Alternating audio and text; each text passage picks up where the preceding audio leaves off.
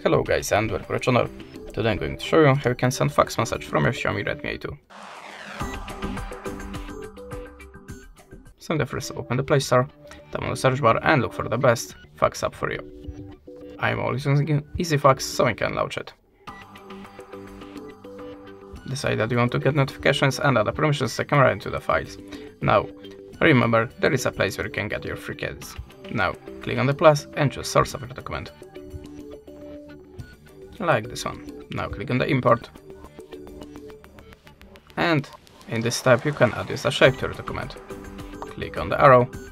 Now choose the filter for photo to make it more visible for the receiver. If you're ready, click accept.